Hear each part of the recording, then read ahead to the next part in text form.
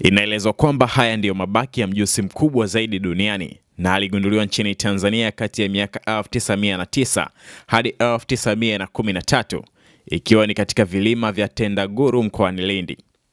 Wataalamu wanasema kwamba ana mifupa zaidi ya 500 na huku akiwa na uzito wa tani 250, ambapo mifupa yake hiyo ililetwa hapa nchini Ujerumani kati ya mwaka 1913.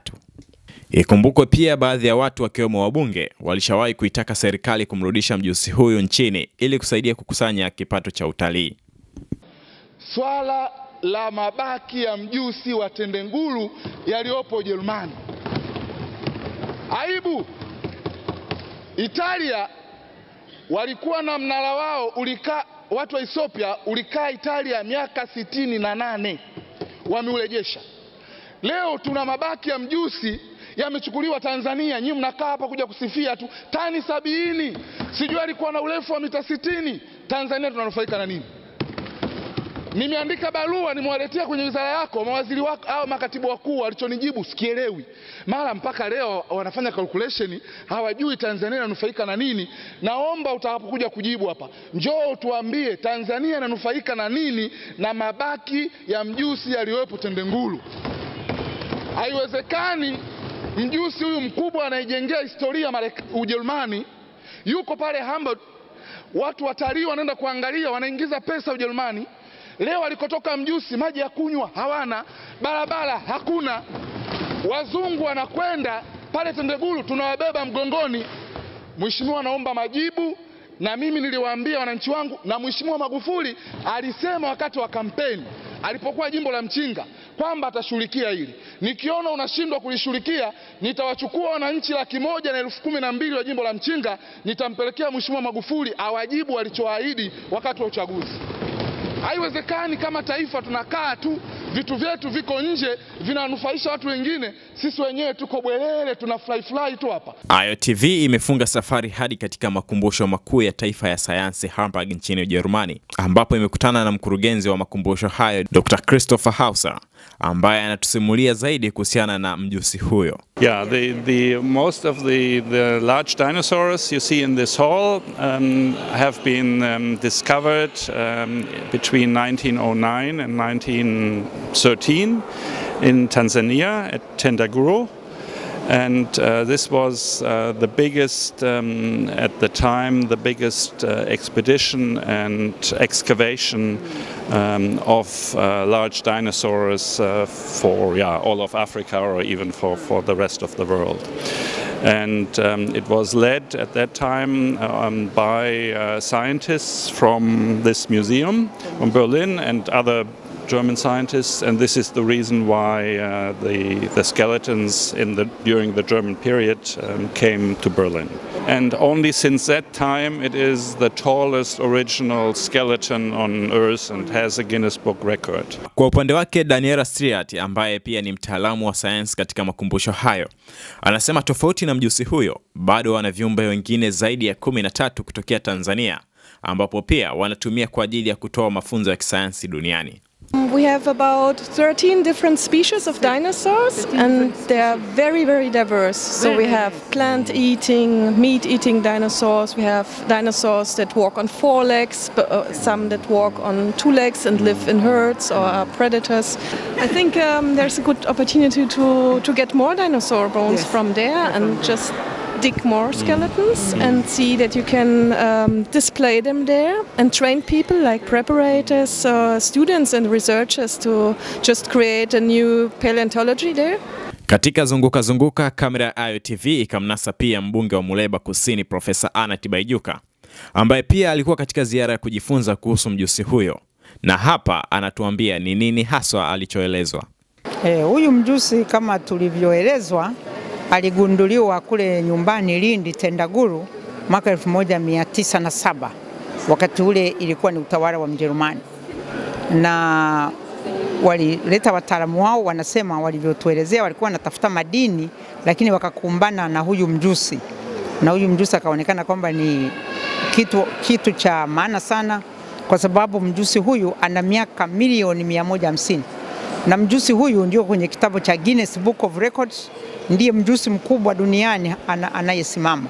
Sasa kama unavyoona huyu Danila ni mwana paleontologist, yani ni scientist, ni mtaalamu ambao sasa wao ndio wana uwezo wa kupata hii mifupa na kujaribu kuunda kile kiumbe kilikuwa kinafananaje kama tulivyoona katika museum hii ya historia, yani ya wanyama na mimea na kadhalika. Kwa kweli ni kitu kikubwa sana, na mjusi huyu tunajivunia, ni nembo ya taifa letu. Kwa sasa hivi imehifadhiwa hapa Ujerumani, manaka aliletwa hapa mwaka 1913. Kwa hiyo ni zaidi ya miaka 100 iliyopita, na wamesema kwamba wamemhifadhi hapa, ilibidi na wenyewe wawe na mahali panapofaa kumhifadhi na kumtunza, kuhakikisha kwamba anakuwepo hapa kwa vizazi vijavyo. Kwa hiyo kwa kweli ni kitu ambacho ni kizuri sana. Nashukuru kwamba na balozi aliona kwamba tukatembelee mjusi huyu. Swali kubwa ni kwamba je, Tanzania inanufaika vipi kupitia mjusi huyo? Mjusi huyu ni hazina ya taifa, kwa sasa hivi yuko Ujerumani, lakini ni kitu kama nilivyosema, ndiye mjusi mkubwa sana, dinosaurs zinaitwa. Ni mjusi mkubwa sana duniani ambaye ameishi miaka milioni 150. Tumemwona mjusi mwingine kutoka Marekani ambaye ana milioni miaka 66. Kwa hiyo huyu ndiye babu yake yule mwingine. Kwa hiyo ni historia, ni science, na kama tulivyozungumza na mkurugenzi na hawa wana science kwamba wangependa tushirikiane, watayarishe watu wetu kuweza, kwa mfano pale Tendaguuru wanaamini kwamba bado kuna mijusi mingine ya namna hii, na ni vitu ambavyo vina thamani sana duniani, kwa sababu kitu chenye miaka milioni 150 ni kitu cha muhimu sana. Kwa hiyo ni vizuri kwamba natunzwa hapa, na taratibu zikifanyika, inshallah huko mbeleni labda na sisi tutaweza kuwa naye huko nyumbani. Lakini tumeona baadhi ya watu wakiwemo wanasiasa wakitaka serikali imrudishe nchini mjusi huyo. Nini mtizamo wako? Mimi nafikiria kwamba kitu cha kwanza ni kwamba mjusi yupo.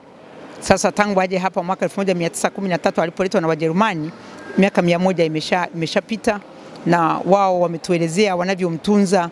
Kwa sasa hivi mimi nafikiria cha msingi ni kwamba mjusi yupo, utaratibu kumpeleka nyumbani nadhani ni kitu kizuri sana, kitu cha kujivunia, lakini lazima kinataka matayarisho.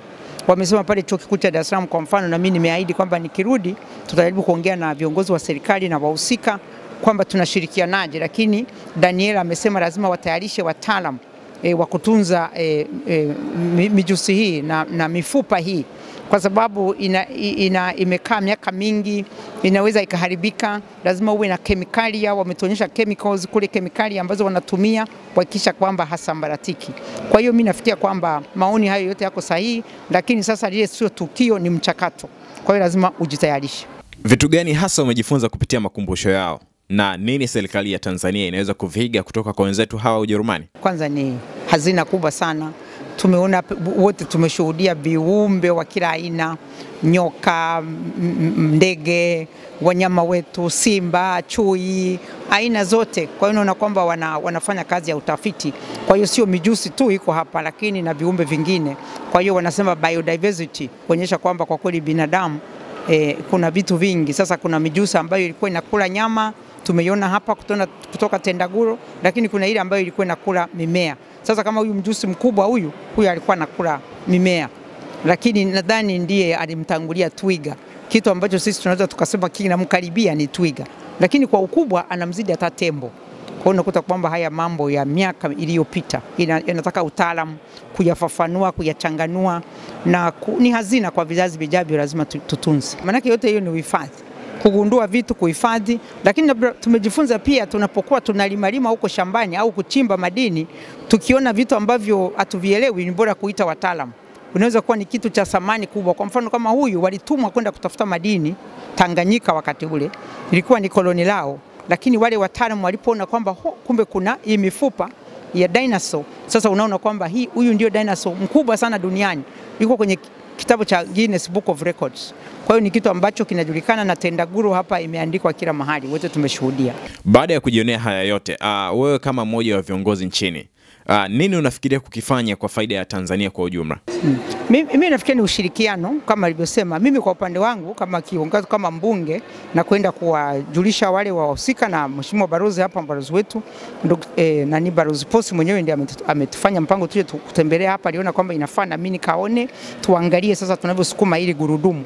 Ni utajiri mkubwa sana, na kama walivyosema wao, mkurugenzi huyu amesema kwamba wako tayari kutusaidia kwa namna ya misaada. Kwa hali halisi ya uwezo wetu sasa hivi bado ni mdogo, lakini bado kuna uwezo wa ushirikiano, uwezo wa misaada, na ni eneo ambalo wamesema balozi wa Ujerumani kule Tanzania alipita hapa kabla hajaja Ujerumani. Kwa hiyo na mimi kwa vyote vile naenda kugonga hodi kusema kwamba na mimi nimemwona Tendaguuru, unatusaidiaje?